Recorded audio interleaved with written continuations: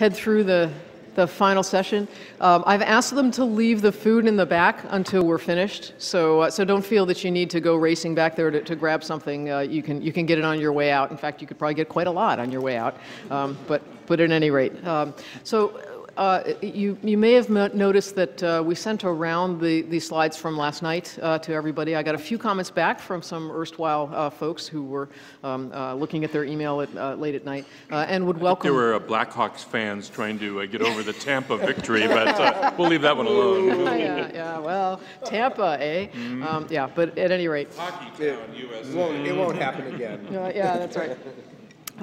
So what I did was just to show in yellow, because I'm a color-oriented person, to show in yellow the things that have changed from the 6 panels that you saw previously, and again we'll send this around. The only real changes here were, in addition to need criteria for quality and types of evidence that we should support. Oh, this was the mandate question, that we should mandate, as it were, identification of types of evidence across these programs, and it seemed like maybe calling that supporting or encouraging or whatever would be better. And then it was suggested, and we wholeheartedly agree, developing collaborative projects with Genome Canada and other groups, but particularly Genome Canada, Pierre, we would love to have the chance to do, so that would be great. There was a point made that we should have an emphasis and structure similar to the emphasis that we've traditionally placed on sharing genotypes for sharing phenotypes, because we're currently at a space where we really need the phenotypes to be able to understand the genotypes. Having said that, the complexities involved in sharing phenotypes, I did not appreciate it. So I was trained as a cardiovascular epidemiologist, and we used to share blood pressures and lipid data and all that all the time, and it really wasn't a big concern. When it comes to somebody's actual medical record, there are big concerns there, particularly having to do with identifiability, but also a lot of regulations and statutes around HIPAA and what can be shared and what can't. And so the challenges involved in that are not trivial. And just kind of wondered from this group, what do you see as NHGRI's potential contribution in the sharing phenotypes area, other than to tell everybody they have to do it? I mean, are there ways we can facilitate that?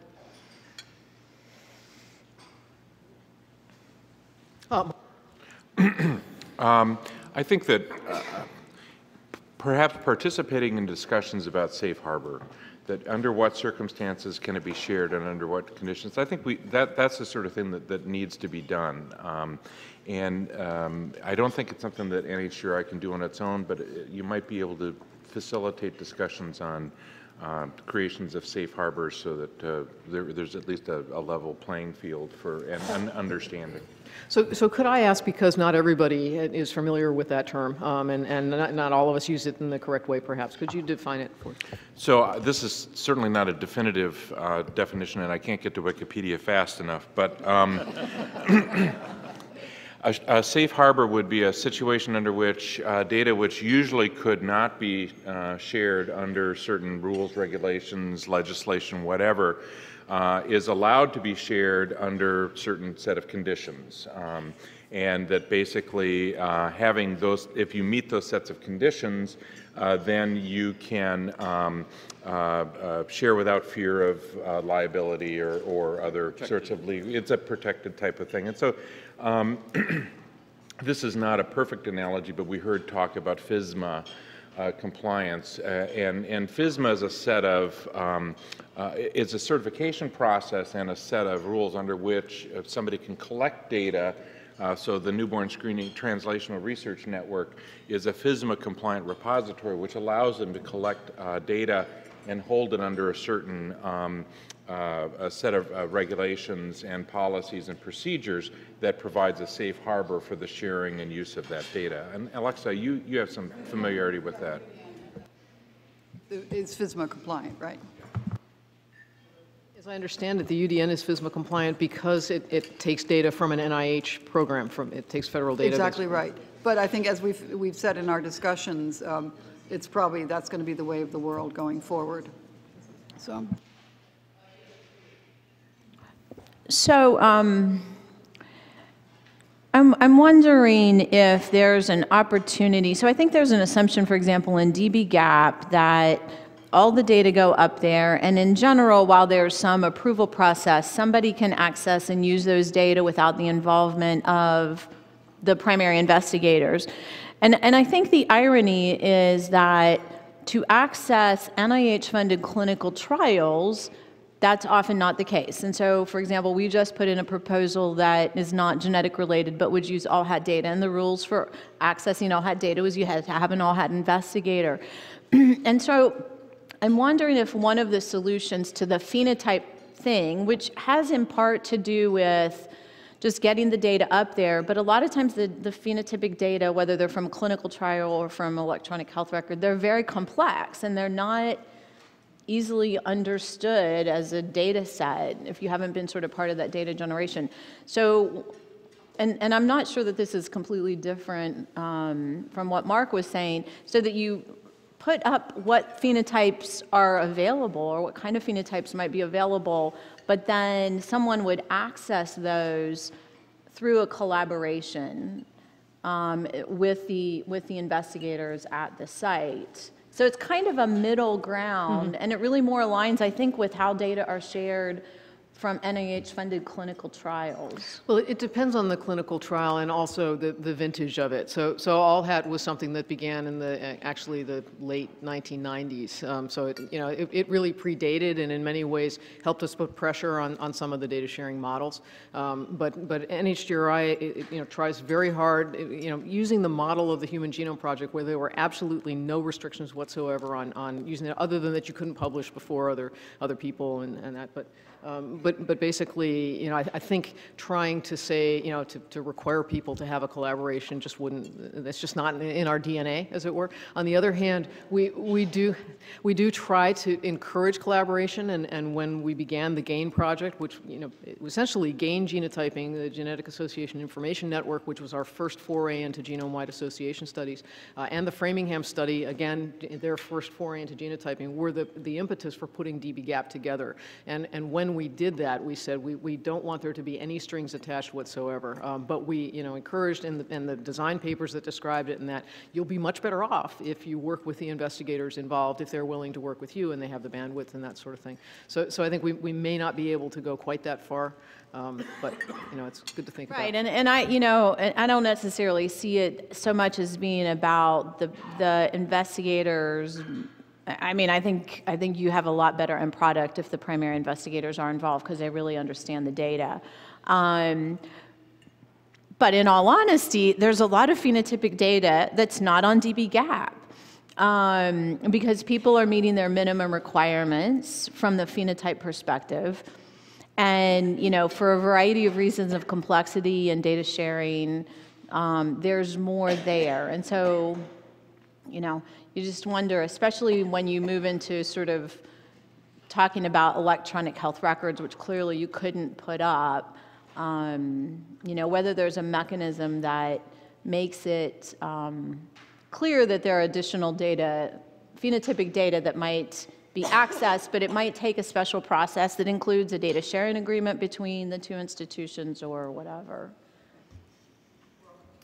Well, I think we had such a great conversation over these 2 days about phenotyping and about the different dimensions of challenges in phenotyping. And so, I mean, it's sort of self-evident, but taking a step back, NHGRI might want to look at supporting or requesting people to do interesting experiments in how to collect these data. We've heard about, novel ways to make value out of the EMR with all its warts. We've heard about patient reporting and what could galvanize that. We've heard about wearables in terms of automated and scalable phenotyping. And we've heard about gamification that some of the DTC companies are using to try to have an ongoing relationship. We know about the peer process, the peer platform. Sharon Terry is advocating for allowing people to granularly be involved, and we heard about the PCORI stuff, which is deeply involving patients in the decision-making process. So, there's so many initiatives afoot, and I would think that sort of initiatives that sort of said, okay, we're going to compare these, or we're going to try this clever way of combining them, would be really interesting before the world decides on how to standardize phenotype collection.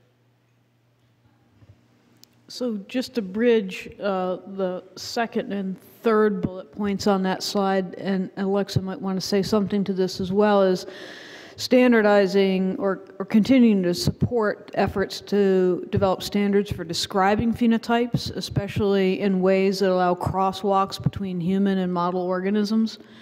I think that will be really important for variant interpretation and functional characterization and identifying variants that are going to be of real interest to the clinical community and finding the appropriate model organism systems in which to do the validation. So I don't know, Alexa, if you want to say anything about that too.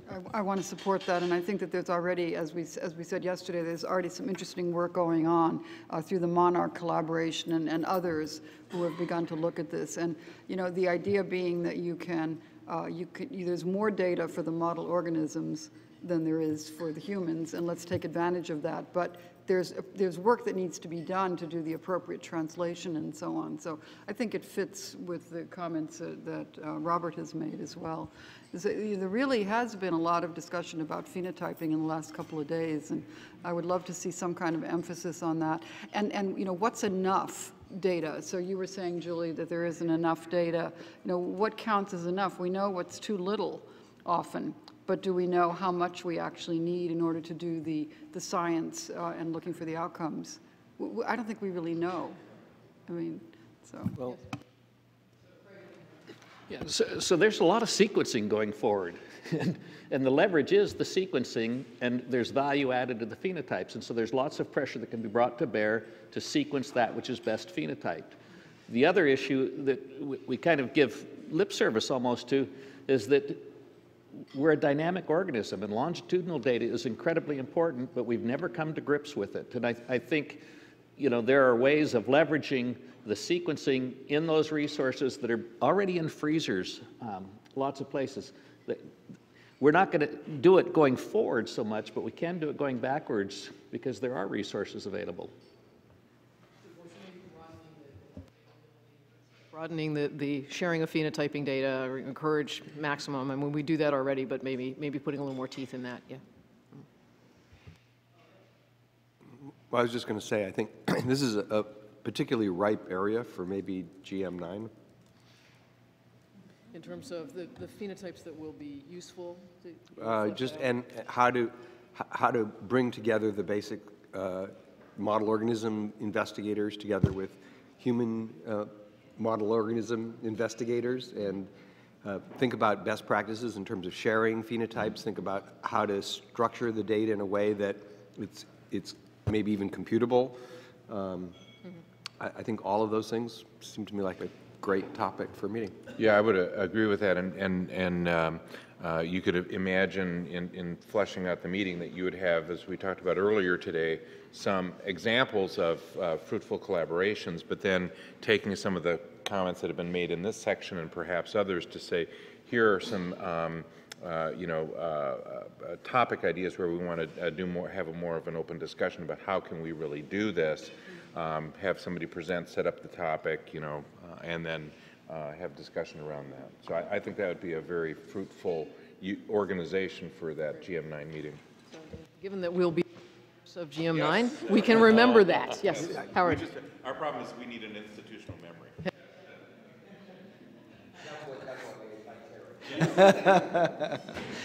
So I think along those lines that the other part of this is just not the basic research from the standpoint of knowledge base gaining, but I think the other part would be interesting is that can we learn to do this at speed that benefits patients, right? Because I think that's a very different endpoint than we want to get a paper or we want to get a grant. So I think that's another topic to add into this. Yeah, because it's not really, I think a basic scientist would not consider it basic science. Because we're not looking at this zinc finger on this protein. We're looking at more of a translational, coming from the clinic into the, and understanding mechanisms. So, you know, I think we'll have to get the right people there in order to answer the questions we want. You know, it's not just science for science sake, I guess is what you're saying. Some of what? Oh, yeah. Some of the Some of the basic scientists would. Oh, no, surprise they'll you. all surprise me, but they may not call it basic science. Okay. I just wanted to add, I think in that conversation it'd be worth bringing in industry into this because they have a very big foothold going forward. I mean, they're the ones that we're expecting to take forward the things that we're translating. So it would be good to be able to connect the R&D to the early clinical discovery phase that we're talking about here. Okay, that was topic 1. No, actually that was topic 2. So did I skip topic 1? No, we talked about all right, so we've done 2 of them so far. Institutional memory. Institutional, yeah, I know. That's why I said you guys are hurting. So anyway, this was the first of those slides. We also added looking at the potential of crowdsourcing for phenotyping, which is partly mobile technologies and other things. Are there better ways of doing that? Suggested over dinner, could we find a way to add a family history tool? I mean, I think somebody suggested, perhaps Jeff, should NHGRI going forward not sequence anybody who didn't have 3-generation pedigrees? I think he said that to be a bit provocative, but then became a little bit more focused to say, gee, wouldn't it be cool to have family history information on 20,000 sequenced people, and really be able to then compare in a systematic way, what does the family history information add to the sequence? What does the sequence add to the family history? When are they, how do we synergize them better, et cetera? Did I capture your thought? So that institutional memory it comes and goes. So. Anyway, and that would be something that could be done, could almost be an add-on, because family history, you almost want to collect it as close as possible to the sequence, so that, sadly, as many people as possible have had events if they're going to have events. So that could be something that could be a relatively painless add-on. And then we talked about encourage more extensive data sharing and accelerate the exploration to benefit patients. This did not change, so I'm going to flip through it because we have 3. Sorry. You want to change? Yes. Okay. I actually had the chance to think about this a little bit more. Okay. So for the first one, add a clinical trial type studies. I wasn't very clear when I wrote that. What I'm trying to say is that I think as part of the existing studies that are going on, the dynamic nature of data return is something that could be looked at. I think a lot of the projects, we're looking at it as first pass analysis, and then we have, well, what are we going to do across time? So I think just putting in some of the dynamic nature around this and looking to see what the impacts are, Robert is in a better position than most to look at return of data and how people respond to this. But I think that's a question of the dynamic nature that can be handled across the board. And I would add to that, I think, we've talked about it a little bit, the question of reannotation. And, so I think, places like Robert's study, working with ClinGen, it would be interesting to look at examples of where somebody was, and I know there are a few examples, where somebody was given a result that says, we think that this is likely benign or this is likely pathogenic, and then that annotation has changed. So I think to really begin to learn what the consequences for the participants of that changed annotation is would really help inform us going forward about, in general, how do we return results. That's a great idea for a question that could be practically asked across almost all of the sequencing consortia. It's also a very interesting question from a patient engagement perspective, because obviously we're thinking about it from the actionability perspective, but we'd also want to say, what's the impact on the patient of being, told something different going forward? Is that perceived as useful, unuseful, harmful? I think that would be a really interesting research agenda. And the physician engagement as well. What the physician that has to go through, presuming it might be involved non-geneticists, how does this impact the way they think about genomic medicine and want to practice genomic medicine after something like that changes? I mean, I personally can't think in clinical practice of any other field where we, a year, 2 years later, we get a report saying, oh, we have a better way of analyzing the X-ray, and there was a brain tumor or something like that. So. I think the scale of the problem is certainly new with genome sequencing, but I mean, there was a time when we, didn't understand some certain chromosome abnormalities and told people about a you know, an abnormality that then later was refined. So it is an old question, but I think the scale of it is very different now. You know, we're seeing this as a researcher opportunity or a problem, or at least a gap. Many people are seeing this as a business opportunity. So you sequence everybody's genome, and then when they get ready to be pregnant, you send them one type of variants, and then when they, you know, in midlife, you send them another type of variants. And so just as an aside. And just to follow up on Jonathan's, I mean, the discussion that we had previously was virtually always in the context of a traditional genetics visit, and we had a certain comfort level with uncertainty, and so we could always say, well, we'll continue to work with you on that. But again, as Robert pointed out, the model now is going to be geneticist focused, and that is a dynamic where there probably hasn't been that level of comfort. And of course, Robert, to your scenario, there's always the possibility that as we change more and more annotations, they have even another reason to go back.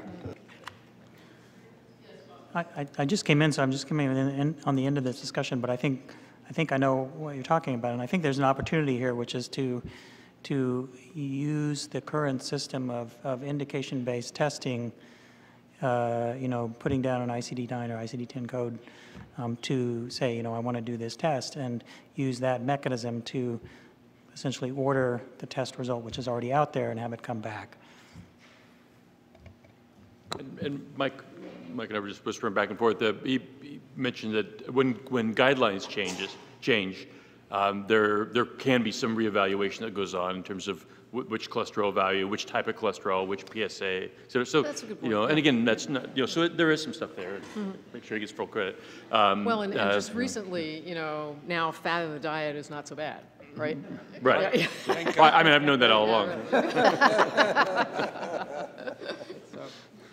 Anything else on this one? No, okay. And this slide, we didn't change anything. Howard, did you want to change anything here? No, you're good. Okay. This metrics and impact, didn't hear anything last night. And again, you know, this is not your last chance. So you know, do take a look and give some thought to these. We'll send these out and around. No changes there. Or on EHR functionality. Sorry for going through so fast, but as I said, we have 3 panels to do. Diversity. Yeah, so I didn't get any changes on those. All right, now, so we started this morning talking about clinical workflow, ended up talking mostly about EHR integration, and came to the conclusion that clinical workflow really is a local problem, and probably not one that we can contribute much to other than to say, you guys have a real problem. Hope you can deal with it. So specific roles for us in the area of EHR or EMR, agreed upon nomenclature for alleles that would help in pulling information by clinical decision support systems and other systems reporting and that sort of thing. That seemed as though that was a, you know, sort of a, not easy to do, but at least something squarely in our wheelhouse. Would anybody disagree with calling that blue? You're frowning, Carol, so maybe you don't think so. No, I think it's well within NHGRI's wheelhouse. I just think that there are standard nomenclature gene and strain and allele nomenclature groups out there in the human and model organism communities that could be tapped into, and it's not necessarily the name of the alleles that's the important thing. Just like gene symbols change all the time, but those gene concepts have unique stable identifiers associated with them, so that when you develop systems that compute over this information, you share those IDs, which are not human readable. We heard this comment this morning. And the name can change depending on what's known about it. So there are systems in place already to kind of deal with this, and rather than try to reinvent the wheel, we should tap into the groups that are already working on this and sort of get them involved in addressing this particular issue. No, good point. I think we did hear in terms of some of the clinically relevant ones that there are multiple annotation or naming systems, particularly the star alleles and pharmacogenetics, that have nothing to do with the standard ontologies, as I understand it, in the experimental realm. Yeah, but I don't think that's any different than the other. There used to be a wild west of naming genes, right? And so it might be the same wild west for alleles now, but the fact is that there are rules, existing rules, and at least in some organisms, and I don't know if the human gene nomenclature group deals with alleles or not, but the fact is I think we can tap into existing expertise and methods for developing these these rules that will fit in well with things that are already in place. Yeah, I think the spin I might put on it is that, you know, we don't have a Hugo to sort of say this is what we're going to be doing in the naming thing. So is there a role for NHGRI perhaps because it has funding around so many different projects that are addressing this issue, to sort of take the high ground and say we really need to solve this? I mean, the star allele issue, it's not just that the star alleles are there, it's that different laboratories report out the same star allele, but they use a different combination of variants to define that, and that's obviously not what we need to know in the clinical realm to be assured of that. And so it's not just a matter of adopting existing nomenclatures, because some of them are inherently flawed. Since this has come up again, I didn't mention it the first time, Lisa Kalman at CDC has gotten a large group of people together to comment on this issue with respect to pharmacogenetics, and there's lots of members from CPIC and PharmGKB and international groups to participate, so there should be a lot of consensus. But they're you know, putting together a manuscript that addresses these issues, and you know, I think that the role is also to document what test was done, what was that test capable of detecting, what was it, you know, alternately not capable of detecting, because when alleles are reported out, you know, it's not always clear what could have been missed, or if a new test was done, what was, you know, what was changed. So at any rate, I think that at least for pharmacogenetics, somebody's trying to come to the rescue. I'm just going to say that I think one of the issues around this is the decision of whether we report something out as qualitative or quantitative. So for example, when we're talking about is it a high metabolizer or medium, that's like ordering a sodium and getting only the flag that says it's critical or normal. And so physicians can manage quantitative data, and fundamentally that those results are quantitative. And the same thing with next-gen sequencing, there's actually quantitative data behind that. And to boil it down to, you know, a single string of figures actually obscures some of the nuances that may be important in interpreting the result. Point. Yes, Craig.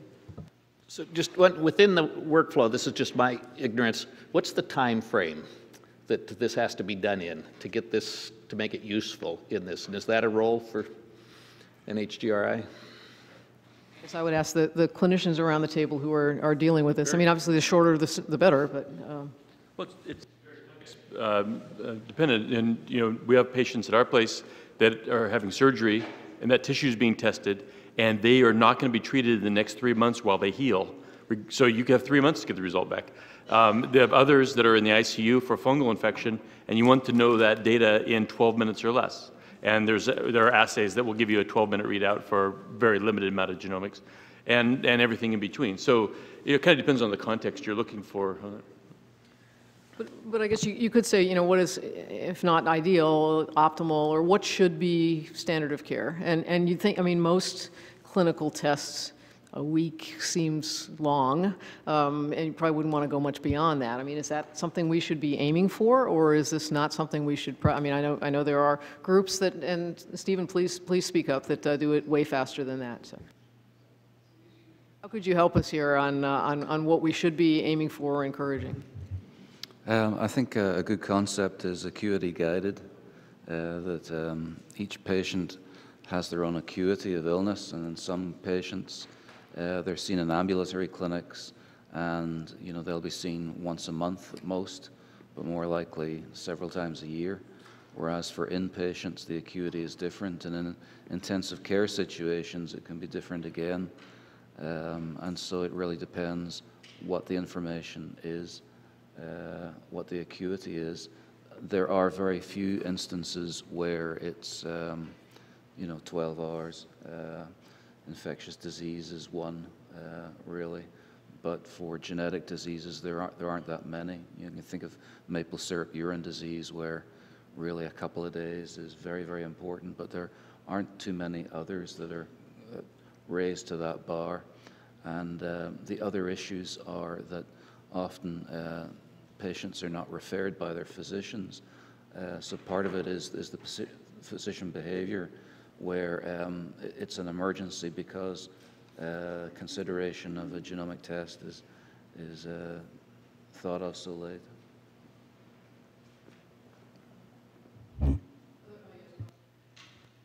There are also some workflow issues around that, and having practiced in a rural environment, I know some of the problem is the patient may come for 4 hours away to see you, and you do a test, and then they have to schedule coming back to you whenever that result is back. And the faster it comes back, the easier it is to do, the more fresh the pre-counseling you did is in their mind. And so there are lots of other reasons besides medical acuity to try to do the best you can to make it as short as possible. And I would suggest the process be you figure out what your ideal is and then peel back from there based on what is practical and feasible. And then Terry, behind you, I mean, for me recently in discussing, at least within CSER, some of the discussions about turnaround time also get very linked to cost. And so there's always this issue of, well, this could be done in a different time frame, but there's a huge implication on what it would cost you. I think we do need to keep that in mind, that ideal is ideal in what context, and not only cost but accuracy. And you could give up a fast answer that's a variant of unknown significance, or you could really do a lot of tracking down, genotyping other family members, that sort of thing, and get an answer 2 or 3 months later that is definitive. Just to follow, I mean, for me, the ideal is, the genome is there, it's electronically queryable and matched up with the current interpretation data. So it takes a matter of seconds between when the physician enters the order and the result comes back into the electronic health record system. To me, that's the ideal. Ellie, do you have the code for, oh, never mind, somebody else. Oh, to turn on the machine? Yeah. Oh, okay. So I can see the slides, and the fifth maybe you can pass point, your laptop around. Yeah, that's right. The fifth point is really a good one. Oh my word. So yeah, really. So the other blue highlighted one is on joint training opportunities. So can we, in the EHR informatics space, maybe in collaboration with BD2K, the National Library of Medicine, as they are reinvented, could we look at training opportunities in specifically electronic health records, and could that be explored? It sounds like ACMG might have some activity in that space as well. Right, ACMG and AMIA, and actually Alexa and I had a chance to chat at break, and she's going to be joining Bob Frymouth. And, I've been invited to. You've been I invited. haven't yet accepted. No, I've already. I've accepted you. So welcome. Don't talk to him if you're not. Exactly. Yeah, that's right. exactly the point here. So I operate on the same rules that Terry does. But I think you could probably pass that off for updates, to me. As a report out, and Alexa in particular, because of her connection with some of the NLM work, that's something that we don't have as much experience with, and so that'll be a nice addition there. So. That'd be super. And I think also we had talked yesterday a little bit about not only joint training opportunities, but could we develop fellow projects, I mean, there are a couple of times we'll run up, many times, we run up against real barriers and say, gosh, if only we had somebody to work, for 3 months on such and such a topic, and trying to find ways that we could encourage people to do that. Well, you're looking at those. So is that a mechanism that, I want to follow specifically up on that. So short projects, small projects types of things, how does that work? Well, there would be a variety of ways one could do it. As you would do as a PI, if you have a thorny problem and you want to, bring in a collaborator and say, let me support your statistician for 3 months or whatever, and that, or, could that be a supplement, or could it be a way of shifting around funds in the grant? I mean, I think that the how is less important than being able to understand, or being able to identify and make these links, and then we'll figure out how to make it work. American Society for Human Genetics has taken a real interest in this as well in the last year or so, can you consider them as well? So NHGRI may not need to be in this space if there are, no, seriously, I mean, if there are this many groups that are working here, you know, obviously we like to think we have a convening role and all, but we're also happy to have others convene, and so maybe give some thought to whether there are other groups that should take the lead here. Well, and certainly to the extent that at least Amy is pretty well aligned with some of the informatics fellowship programs. You know, they might be an obvious place to take a lead on some of those. No, that makes perfect sense. Maybe where our role is pointing out how they should be doing all of their work on our problems. That that could be a role for us. So, right. Yeah, exactly. Let's see. So I think we got all. Yeah. And then on the also in relationship, and I'll change the name of this to EHR integration and that. We just heard about exploring the balancing turnaround time with acuity, cost, and other needs, promoting software development for presenting genomics to clinicians. One that we heard multiple times was that while clinical workflow is always local, we could focus on tools that help to manage data in multiple settings, not necessarily at a single local one. And that laboratory workflow may be more amenable for, at least we could develop some tools or work with ClinVar and NCBI colleagues to facilitate ClinVar submissions. And let's see, assisting new entrants, building on tools and knowledge from more expert settings. So again, this was, this is somewhat the IGNITE model. It's almost, the June 2011 colloquium model where we said, can we kind of lay out what it takes to be able to implement one of these programs in a new setting. And then building a better business case for EHR vendors, which is, again, a tough nut to crack, but rather similar to other NIH health economics efforts. Yes?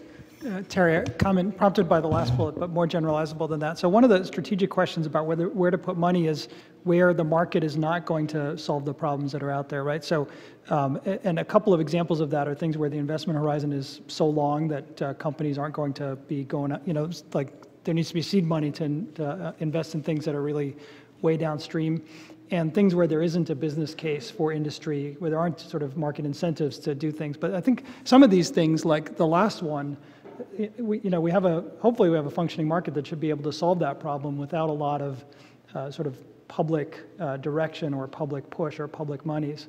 And so some of the strategic questions come into, like, where can industry and the market solve these problems for us?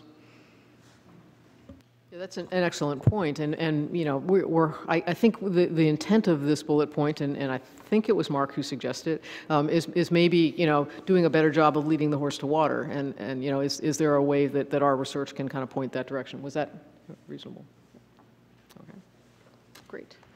All right, so that's the EMR integration. On the clinician education, we heard a number of challenges with the ISCC. This is a society of societies that they encouraged us to form, but it is a sort of a volunteer effort, and probably at this stage, now that it's 2+ years old or so, needs to have a little more support than just what we can do, glean from the voluntary society. So we're working on that. This opportunity of the UK effort, and I think Aaron, it was who sent me, did you send me a link? Could you describe it? It's actually a very interesting model that they're doing. Did you get a chance to read the link? Oh, I just skimmed through it. So it was the NHS Genomics Education Program. And I mean, it looks pretty comprehensive. If you just Google that, that'll take you to the website. And I mean, they're doing so many things. For example, any clinician that uses their system gets free training in medical informatics. They're putting together, it's starting in September of this year, a master's in genomic medicine program that they're offering free, I think, to any of their providers. And they describe a lot of different activities. There's newsletters that go out that push particular topics that are of interest to the clinician. There's so much to do. I really couldn't digest it all in a short period of time, but it looks pretty exciting and comprehensive. No, thanks. I mean, I think you've summarized it quite well, at least from what I was able to skim in a short period of time. And boy, if there are newsletters, for heaven's sakes, can we, we have friends in England, can we get some of those? This master's program is really an interesting idea, and they're proposing to train, I read 450 some clinician scientists in this area. That is really cool, and really something I think that we need to learn from.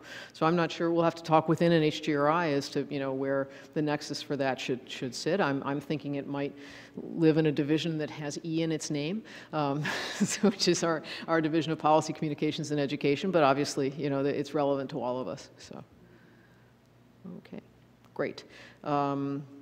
The question, kind of the eternal, or at least a question that's been around at least as long as I've been trying to encourage genomic implementation in medical care is how can clinicians provide useful consultation without being board-certified geneticists? And there clearly are ways of doing that. This master's program in Britain may be one way, but there are folks currently who are doing this kind of work in a genomic consult service without that kind of certification. So is this something that NHGRI or others can help to promote and encourage? Because it does seem as though it's going to be needed. Otherwise, these results are going to be misinterpreted and misused, and then people will get discouraged and won't order any of them, and the patients won't benefit. Are you raising it? Yeah, Julie? Yeah, I really liked Howard's idea about sort of the CDE equivalent, because it really, I mean, there are certified diabetic educator. So I mean, a whole bunch of different type of clinicians can qualify for it. There are clear standards about what you have to do. It might be interesting to explore. So there has been, and I think you heard from some of the folks on the ACMG side, there's been a lot of resistance to this idea from that group, largely as I understood it, because it's a huge effort to put something like this together and to maintain it and make sure that it's, it meets standards, et cetera, and the estimated uptake was quite low. Now that may have been several years ago, and things are much better now, and that sort of thing. But I don't think it'll be an easy slog.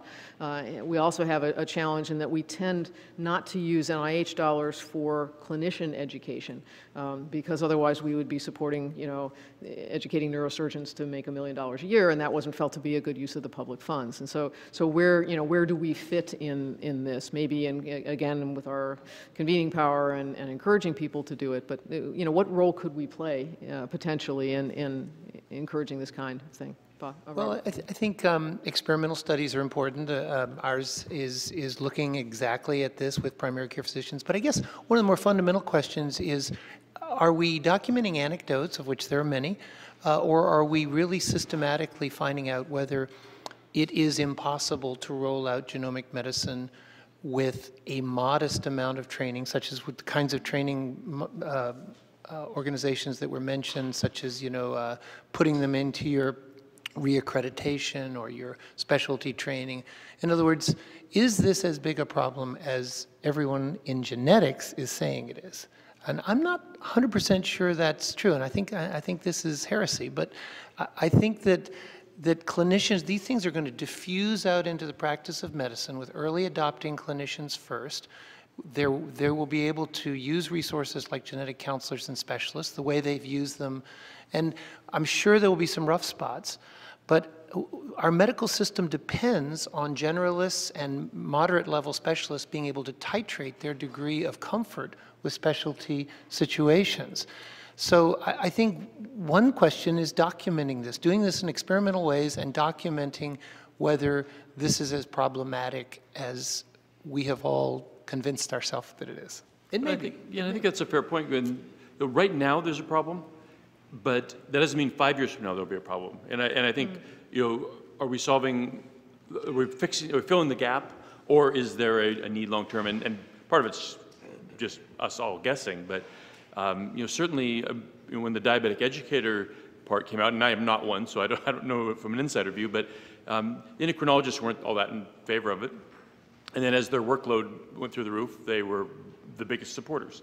And it's something that's carried on just because the volume has been a problem. And I think we're going to get a bit of that as some level of sequencing becomes normal, which it's not today, but as it becomes more normal, then I think there may be some level of sustainability there, but maybe not everybody. So I think we'll have to see. I think one thing we need are a few more pilot projects. I mean, we're talking about impressions. We really need to generate some data around this. There are a few studies that are starting to do this, but I'm not aware of studies where we're really saying, okay, can we scale a genomic medicine in this particular clinical application to 500 people a year or some significant number, and then say what are the barriers to that and collect that evidence? Well, Geisinger's going to try it for sure real fast. You know, in addition to Geisinger, to some degree, the eMERGE programs are doing this on a much more system-wide scale, as well as Ignite. But you're right, we need to collect data on them and figure out what the barriers are. And this brought me to a point that it's not represented on the slide, and I think it should be, and that would be the NHGRI function of consolidating and aggregating a clearinghouse of all the materials that are being developed and all the approaches that are being developed, as well as how they're being studied.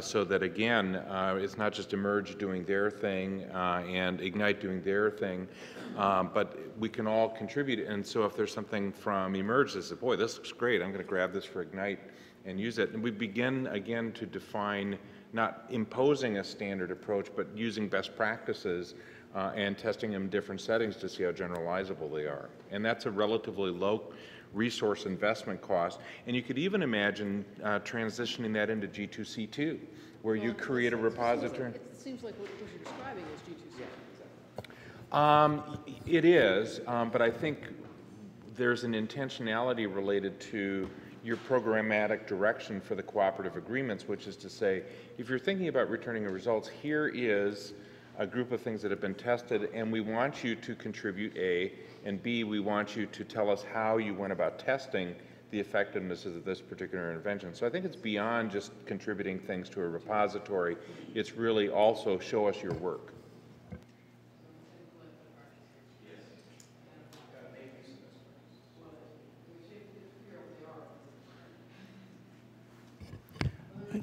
While you're I was going to say one of the this morning I talked about what motivates providers for getting educated, and another question is what motivates us to think that they need education. And I think one of the things that we fear is patient harm, and either from not having access to genetic testing or genetic medicine that would benefit them, or from misuse of it that will harm them. And so that's another sort of way to a tunnel to look down is the patient safety direction to think about an endpoint with respect to education.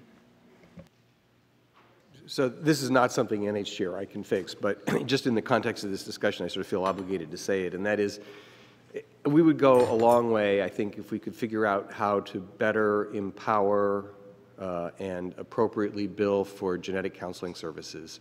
That would have a big impact in this area. That, so. Okay, yes, Adam. So I think I want to combine a little bit of Panel 7 and Panel 8 with this comment, but we're talking about clinician education, and I'm thinking about how the electronic health record is going to be used in this manner, and I'm thinking about the knowledge vendors that are feeding that information into this. And we've already heard earlier in our discussion that not everyone's info button is pointing to the same place, because there's a whole bunch of them, whether you're using UpToDate or Clinical Key or any of the other probably half dozen that exist out there. And I wonder if there might be a need to sort of bring those players in to have a discussion about their best practices for actually collecting and utilizing the information that everyone in this room and hopefully everyone watching on TV is helping to generate. I wonder if we can start thinking about feeding the knowledge base itself that's going to be driving some of the clinical decision support that's going on, which will eventually lead into the clinical education. Buying knowledge bases, yeah. Mm-hmm. Does that seem like, so that's seems a little bit of a big order, a tall order to me, but maybe something that we could work with our partners in the IOM and elsewhere to try to address. So,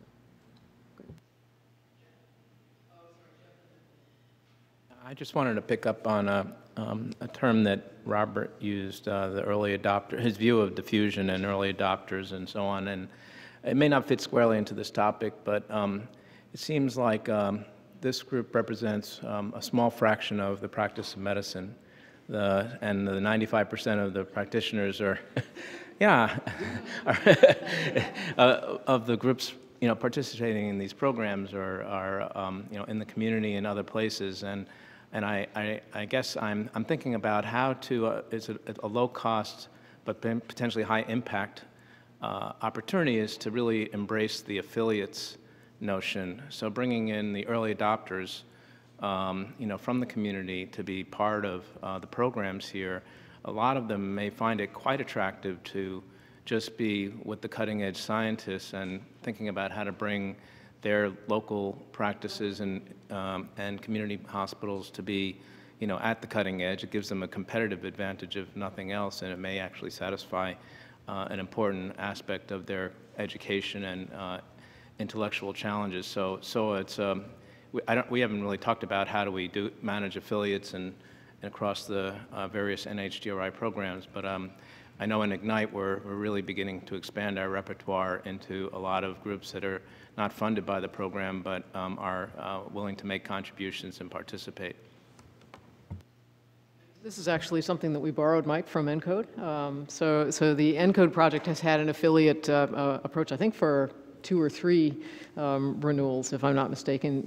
And your notion, I think, was that they would contribute almost equally data sets and that sort of thing, just on an unpaid basis. Is that, maybe I'm describing it poorly, but there was a you know, they had to contribute something as well as get something back, correct? Yeah, so ENCODE is an open consortium. I think this is what Terry's referring to. And we have on the public website that if people want to join the project, they can. And it says, these are the expectations that the project would have that you would contribute. You would say what you do and the rules you would have to follow, but people could join without having been funded to be part of the project. I think there's another opportunity because there might be another tier of affiliates that just feel that they are attending almost nothing else, a scientific meeting that's educating them about the way where the field is going, and that could create quite a large amount of value in its own right, as in addition to having groups that are more willing to participate in the research agenda. Particularly if those who wanted to could get themselves sequenced. Well, we'll send them to you, Robert. But I think you know, we've done this in eMERGE for quite some time. Is that what you were going to? Yeah. Why don't you comment on that? Because I've been talking a lot. So go ahead. Just that we have, I mean, the Air Force, for example, was, I think, our first affiliate member. And we've just worked out a deal with ENCODE to be a participating member as well. So I think there's a lot of value to that. The only danger to that is the steering committee meetings grow quite rapidly. And we also have, and I sort of put affiliate/associate, because we do have groups that just want to hang out with us. And so there have been a couple of private hospitals from different parts of the country that are really interested in what eMERGE is doing, and they come, and eventually one of them, I think, became part of Ignite and that. So yeah, so that's something we can do as part of our dissemination role. Because I was going to say that I do also think that's an important way to think about some of the dissemination opportunities outside of the major research universities and major research hospitals. Great. Okay. And then another several bullets. Oh, I'm sorry, Wendy, I forgot. I'm sorry. Since we were going from, let's see, group 7 and 8, how we can sort of cross what the groups are doing. I was going to go from group 8 to 9 and react to how strongly, you know, patients can be engaged in the process, either through patient advocacy groups or because they're early adopters themselves and they get the 23andMe test and go to their doctor. So using the patient engagement as a way to get the physicians engaged and the professional societies engaged could be pretty powerful. One thing that I don't think came up, but I find is a big issue in ISCC is engagement of physicians. And so the use case, which Mark Williams started and I took over with Reed Piritz, you know, we're grappling to find use cases which clinicians find important and useful in the context of their practice, and yet it's hard to have people come to the plate, you know, and say, what do you really need? But if it's instead the advocacy group saying, my doctor doesn't understand anything about this important disease, Lynch syndrome, or, you know, something a little more rare, if we combine those and prompt the physicians, this is what your patients are clamoring for, that might be more powerful. Yeah, no, that's an interesting thought, you know, really talking about patient engagement. You know, some patients, as you point out, are really quite knowledgeable. Sometimes they are the most knowledgeable people on the planet about a given condition. On the other hand, if it's that rare, it's very difficult for us to engage, you know, your average physician in it. But maybe gleaning from the patients, you know, what is it that you would want a physician, whether it was your disease or not, what would you want a physician to know, to understand, to ask, that sort of thing? Yeah, I think if the rare cases are just used in a way to generalize situations of, gee, this is rare, I don't even know where I would get started looking it up. You know, what are resources that I can really respect, and, you know, where do I get started? Yeah, we're almost to panel 9, but we actually have another slide of panel 8 yet, and we have to get on to, we have to talk about next steps as well. Did you have a closing comment? No, you didn't. Okay. So, and then let's see. And again, you know, these start to look all alike, at least to me. So we'll be sending them around to everyone. The two that sort of seem to stand out here a little bit was the point that the education around when to order the test is harder and probably more important than what to do with the results. I guess maybe not the more important part, but probably the education about when to order is harder. Would people tend to agree with that? Maybe that's an area where we should have maybe a little bit more focus than we've had in the past, because I think we've been focusing on returning results and not when, how to order. Mark? Yeah, I just wanted to highlight the comment that Aaron made that you do have one project in the space that's actually studying this, and so perhaps a first step would be kind of a report out to the Genomic Medicine Working Group about some of the learnings from the early efforts. I know it is early, but that could be informative. The other thing I just wanted So I'm sorry, so the Aaron, so this is in ClinGen or a specific? No, this is the SBIR grant that we have for SimulConsult. Okay. Yeah. Thanks. And then the other thing I just wanted to clarify, you know, Ruth had mentioned about info buttons being useful with laboratory reports, but info buttons can be used in the lab ordering system as well to provide the information about how to order a test. So it's not that info buttons are only after the fact, they can be before the fact as well. Good point. We also heard that we should have more engagement with clinician end users as to what they need. I think we aren't doing a real good job of engaging.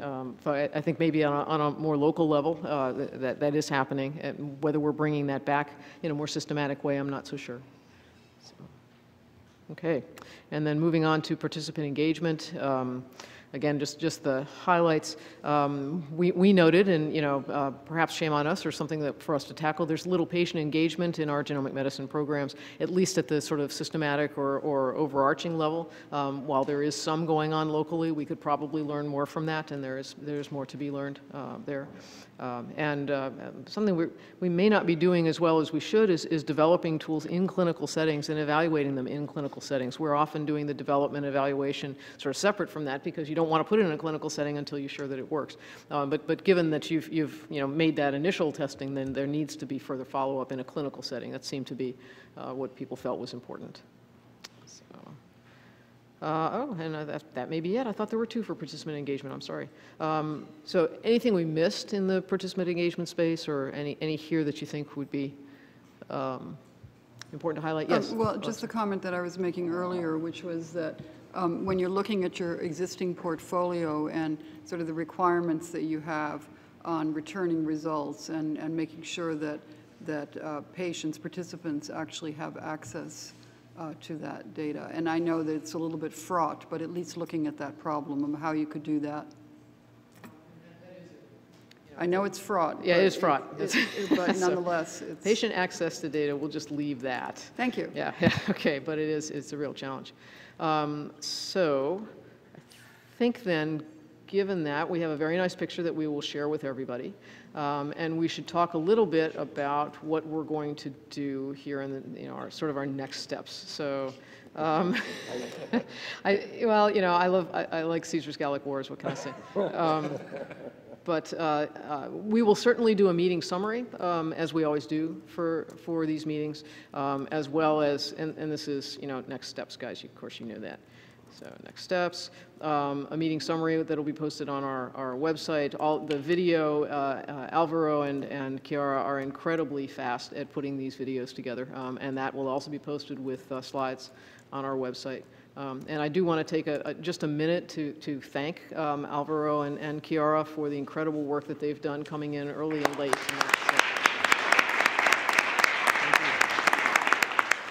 So that's super. And then, you know, sort of what kinds of hard products do we want from this meeting?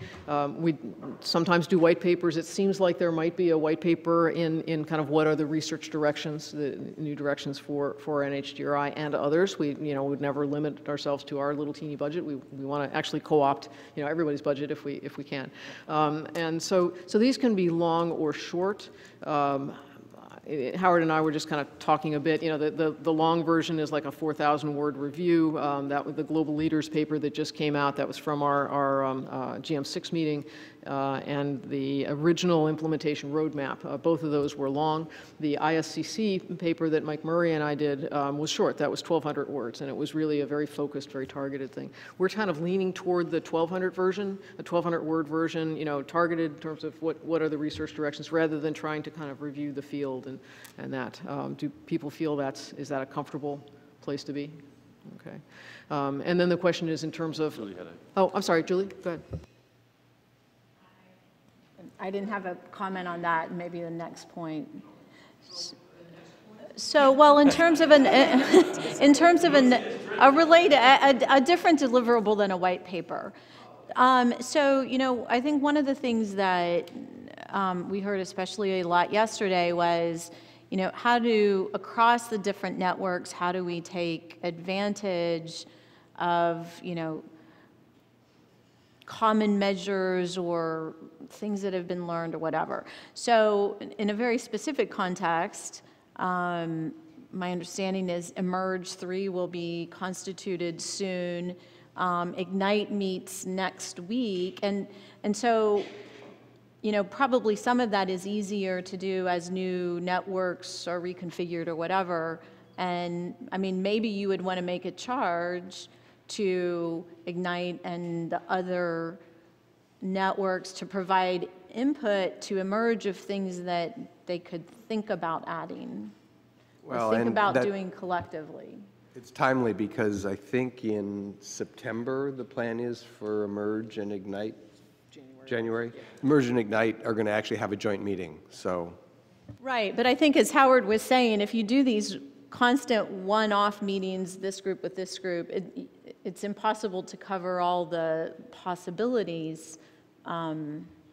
So you know, it might just be an opportunity to charge the other networks to think about what are things that, common measures that they have or things that they could share, and eMERGE could disregard them or not. But it might be a way to sort of start that collective process. No, that's an interesting idea, and you know, maybe asking each of the programs to recognize, okay, the mission of this program is this, but within that mission, are there things that are relevant to the work that you're doing that you'd really like them to highlight, or you know, where there are commonalities, because there are many, you know, can we do some things in, you know, joint or collaborative ways?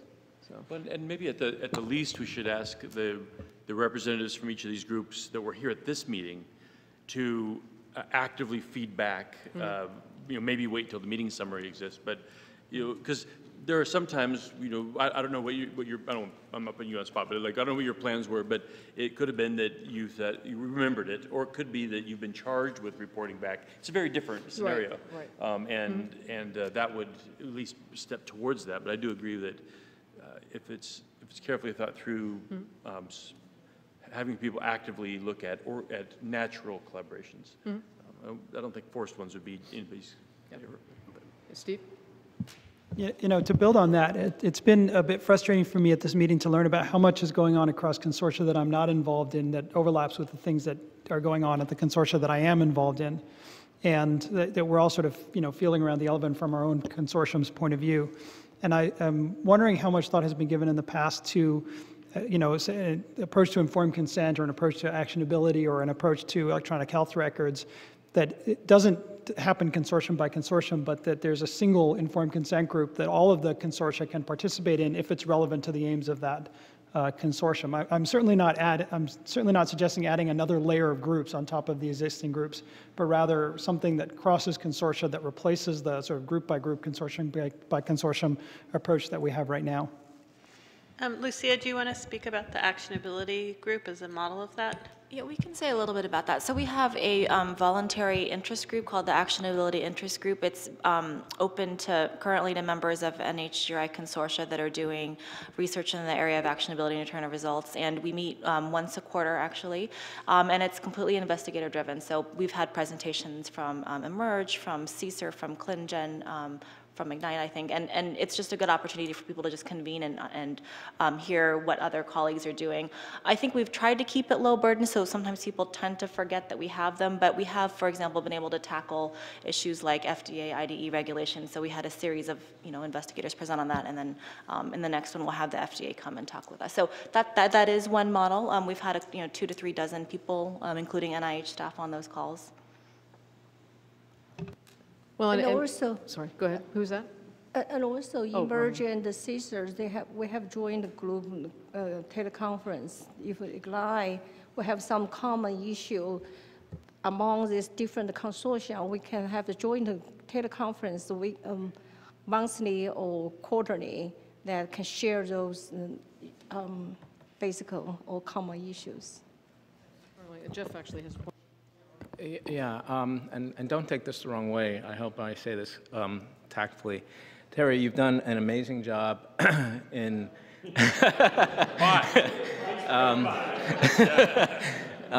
in taking us from GM1 to GM8, and I'm looking at these 9 slides, and I'm wondering whether you have enough staff to help with the oversight of everything that we're talking about and bringing together the different groups, as others have suggested. It just seems like now is a time to potentially take a step back and look at how this can actually work.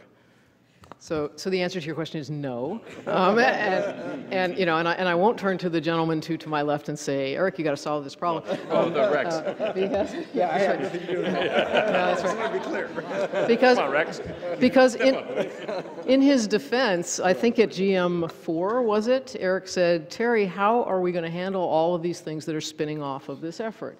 And this has been a source of perennial anxiety for us, and yet it's really important work to be done. So there are some things that we do need to spin off and have other groups take on. Unfortunately, or fortunately for the Global Collaborative, that has been one that we've just not been able to be as active in as we had been in previous ones. And so we've made some choices, not because one area is less important than the other. It really has had to do with timing and workflow. But that being said, are there ways we can leverage the kinds of things we are able to do and choose? We need you guys to help us prioritize, so we'll be sending these around, and that's another. I left that out. So we. And then there's precision medicine. Oh God, let's not even talk about lists for priorities. So we will ask you to do that. But yeah, and I think the other thing, and we talked about this a little bit yesterday. It's hard enough for applicants to run the gauntlet of getting funded in that and get their grant, and they have their project that they need to do, and then we ask them to participate in a consortium where they not only have to do what they said they were going to do, but as Dan diplomatically called it, the unfunded mandates of cross-consortium, common elements and other things. Then to ask those consortia to participate in consortia of consortia, you sort of feel like you've just got everybody kind of going around in circles. And so we need to find a balance there. And I think this idea of, if there's a topic that really is overarching across all and is not the primary mandate of one where they are so responsible for it that they live or die if it gets done, and the others could come along or not. Maybe those are places where we can look for groups that would be cross-consortium. And we would rely on y'all who are participating in those programs to identify those for us. So give some thought to that as well. Yes. So come back to Steve's point. This is reactive, not really planning ahead, but some of the groups have some natural overlap because there's single institutions involved in multiple. Yeah. And so there's an inbuilt liaison. And I'm wondering whether some of the groups that don't have that need to think through, do they want to have liaisons to some of these, some of the natural partners? It's not ideal, but if there was somebody, I don't know which group you were referring to, but if there was somebody whose part of their job voluntarily was to go in and listen in on and be in on the calls or go to the meetings or whatever, and report back in a very active mode, maybe some of those missed opportunities would be found. But there's always going to be a problem of missed opportunities. I mean, I'm talking about something more fundamental, which is to replace the idea of liaisons and replace the idea of sort of voluntary second layers of groups that we can choose to be on or not, in addition to our own consortium groups, for those topics that are truly cross-cutting and that affect maybe not all groups, but many groups: electronic health records, informed consent, actionability. Those are sort of long-standing challenges that we face as a community, and why not have one set of groups that address them that people can plug into from any of the consortia? Just a single layer. I'm sorry? One of the things, one of the things we've really tried to do, we did this in the GWAS era, was anybody could come in and sit and listen into our association analysis calls, because we wanted everybody to learn how to use these things. Maybe something we should do. I think it's very useful to webcast these meetings. It takes obviously a tremendous amount of time for our staff and costs and other things to do that. WebEx is not terribly expensive, and those can be recorded. So might we consider making those available, see if people look at them or not. But I know we use WebEx for many of our meetings just to facilitate them, and maybe that's a way of at least having some record or something that people can come back to. Yes? I was going to say, to the point that, that grid that we've seen a number of times where each of the each of the projects and what they were sort of involved in is sort of the starting point for what are the cross-cutting topics, and we could maybe redistribute that to the various programs and make sure that everybody's on board and has filled in all the blanks. Because I don't actually know how that matrix got generated, but I could envision that some of the groups, in looking at them, might add X's that they think they're involved in. I pointed to you, but it's probably should point at Jackie. No, that one I didn't leave to Jackie. So that was on my patio a couple of Saturdays ago. I mean, frankly, that's what we did. We asked each of the groups to identify their objectives and their barriers, and then I just tried to pull it together. So it has had absolutely no curation. Do not blame Jackie for that. So it would have been much better. But I think you're right. What we should do is redistribute that and have people add to it and correct, and particularly if there are areas that if something touches on, it's good to note that. But if there's something that's really an emphasis, I think maybe we want to have like 1+ and 2+ or something like that. And I saw a hand. Was it Janet's hand or somebody's hand up there? No, I was hallucinating. I was I was trying to ignore Mark. But I know you were. Yeah. Good luck with that. And Janet's been trying to do that for 37 years. Yeah, I can speak up here. No, I think one of the categories actually that I would add would be some more information about patient engagement and activities. Specifically, right now it's lumped together, clinicians and patients, and maybe to separate that out would be helpful. But I think that the objectives and barriers grids would be the basis for the survey that would go out afterwards, because in addition to making sure that we mark it up correctly, like we're in this space or we're not, but that could easily lend itself then to how important is the issue and then how tractable is the issue to solve, have people rank on both of those, and then you could begin to aggregate across. Same thing with the barriers, how important is this as a barrier, how easy is it to solve? That would be a nice framework to work off of. So again, almost there, we were talking a little bit about having a white paper, and I realize, you wonder, are these really useful? I am told that they do tend to be used by groups who are trying to do this kind of work, and so it feels like a dissemination activity that we should do. So what I would propose is that, everybody who was a panel member or a moderator, which is sort of everybody around this table, would be a co-author. If the journal will accept that, depending on the journal, some of them for the short reports, they'll only take two authors, in which case I would propose it be Howard and me, since Howard had to put up with me for all through with doing this. We'll go for the bigger group. Yeah, but let's try for the bigger one. Are people amenable to that? And then recognizing that if your name is on a paper, you have to have participated by IJCME rules or whatever they are. Not just correct your middle initial. Yeah. Well, it would be nice to do more than that, but yeah, really. But we do need to hear back from you if you're going to be a part of a paper, and so please don't be offended if we try multiple times, and if you don't respond, we have to drop you. So anyway, I think that's everything. Any other next steps steps? Well, we heard, and actually, Pierre, please go ahead. I was just going to read out my action list that I'm going to take back to Canada. No, it's, first of all, thank you so much again for inviting me. It's been a very enriching experience for me, and I've learned a lot. And I think there are several things that I'm going to take back to both Genome Canada and our colleagues in CIHR. CIHR are very involved in all of the training aspects of what we've been talking about. And so I think, you know, looking at the EHR issues, and Canada is it's certainly not a model for you.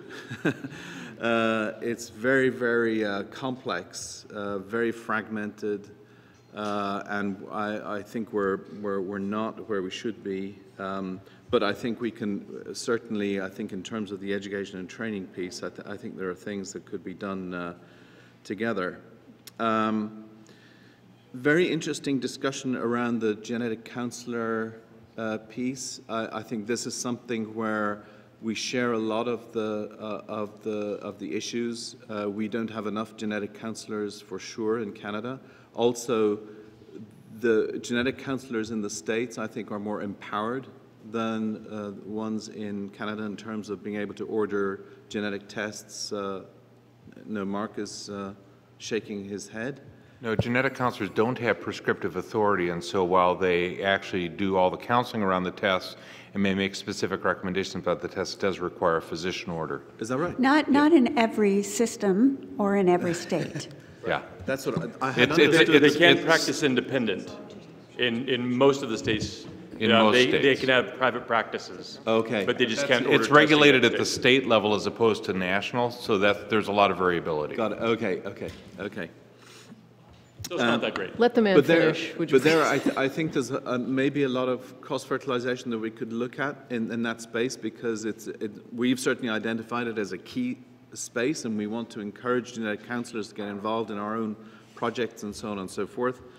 And the other link is that I've noticed that the president-elect of the National Society for Genetic Counselors in the States is actually going to be a Canadian. So that's very good. So I think it's the first Canadian that's been nominated to that position, so that's nice. And then the last thing might be around industry links. So there are other, you know, one of our big programs is not in our genomics and personalized health, but we have coordinated from Canada the Structural Genomics Consortium. And this is an international partnership between, well, the leads are in Toronto and Oxford in the UK, but there are 10 pharmaceutical companies that have been investing in this with no intellectual property position taking since 2004. And they've all come back and said, we're putting in another $4 million for phase 4, which will be phase 4 of this Structural Genomics Consortium. I can tell you that most of the heads, the R&D leads of the pharma guys are based in the United States.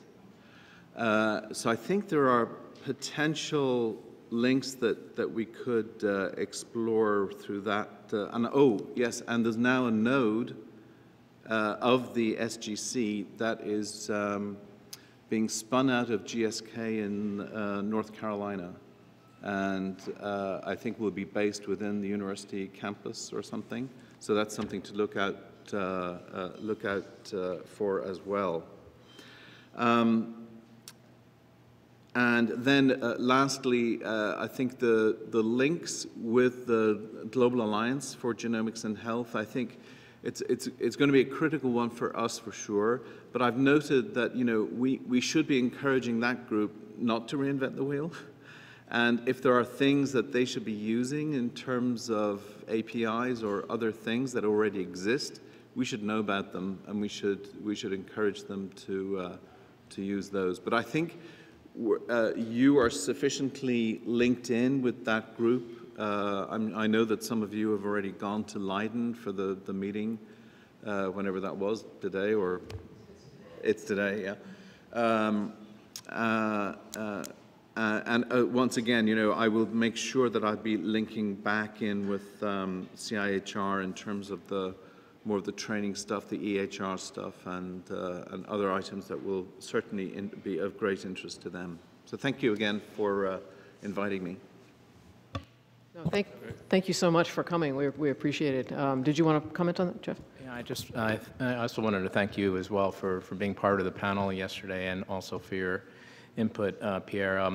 I wonder if you would consider two things. One is once you have a chance to bounce these concepts off your colleagues, setting up a telecon or something to think about ways to really enhance the partnership, which I think we're hoping would be the case. And secondly, I wonder if, particularly with GAPH running in parallel with a number of the programs here, whether it's appropriate to think about a joint scientific symposium that really showcases what's going on in both programs and maybe to reinforce some of the potential for collaboration. Both great ideas, Jeff, and I'll certainly follow up with those. Yeah, for sure. Great, thank you so much. I think this brings us to the end. We promised that we'd end on time, and we're a little bit late. Just a quick reminder that we did also talk about having a GM9 as sort of a basic science collaboration meeting and another scientific meeting that we would find a way to encourage be funded. And Eric, did you want to make a point? Thank everybody for a great couple of days. We'll be following up with you, and safe travels. Great. Thank you. Take care. Give ourselves a round of applause.